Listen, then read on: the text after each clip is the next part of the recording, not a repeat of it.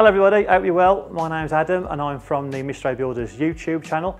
I'm working today with Professional Builder Magazine and their YouTube channel in conjunction with Warmflow, and we're going to talk about everything to do with air source heat pumps. Up to the insulation, is it compatible with this house, which is my house? Insulation, going to go through everything and clear up a few misconceptions about it, and hopefully see if it's a viable option for me here. Hello, I'm Neil from Warmflow Engineering. I'm National Sales Manager for Renewables in the UK. I'm just on site on the edge of Birmingham with Adam from AKF Builders, just to look at his refurb project for his own house, to look at air source heat pump and whether it's a viable option instead of gas boilers.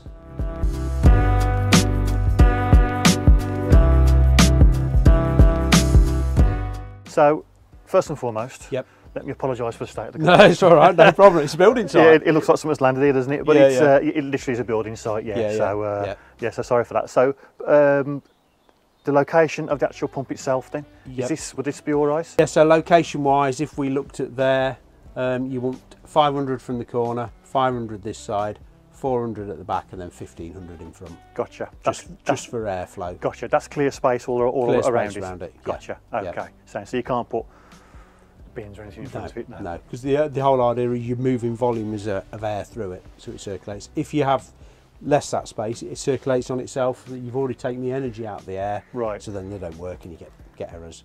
Gotcha. So okay. They do come on rubber feet as well, so you could fit it on gravel, whatever you're going to do, slabs, slope it a bit with a drain in the middle, whatever you want to do really. All right. Okay. So the flow and returns would go literally in a straight line. We'll go straight through. Yeah, if you wanted to move it under the window, that's fine, because our units are less than a metre, so it would be fine under the window. Right. Noise wise, yes. Big question. Big question. If you think of a gas boiler, yeah, the noise you get from a flue, it's nowhere near as loud as that. Oh really? On our 20 kilowatt, the maximum is 54 decibels. Oh right, okay. So we talk at around 56 decibels. Right.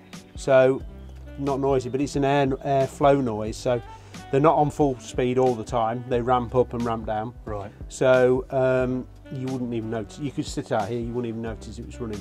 Gotcha. So, right. Sorry, I said before it's 1500 in front, 400 at the back. So if you wanted to fence it off, you could do. All right. Okay. Make a bit of an area. Got you. All right. Yeah, I didn't realise Yeah. that they were that quiet, and then that's a big consideration for people. Yeah. Especially terrace houses. I mean, next door is obviously it's just there. The back door is there, so that's with some consideration for them as well. All right. Okay. That's interesting. So, in terms of where this garden is located, in terms of which way it's pointing and the sunshine and whatnot, there's a big house there that blocks a lot of sun. Yeah. In the winter, it gets hardly any around here at all.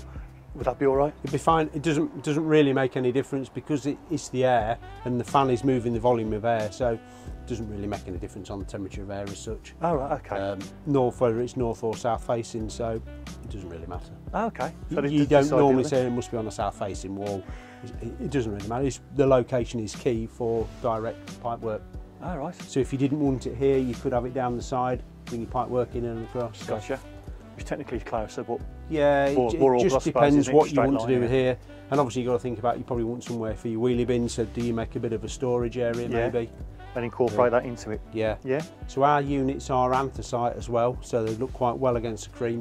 Oh right, okay. Cream backdrop as well. Ah right. So, and it is a roll colour, so if you had anthracite windows it would match. It will match that as well. The same, so. Excellent. Do you have to keep the front of them clear, I presume? When you say put bins, you can't put bins right yeah, in front of it? you want 1500 clear space in front. Oh right, gotcha. Yeah. Right, but you could fence it off, make a bit of an area if need be. Yeah. So got you.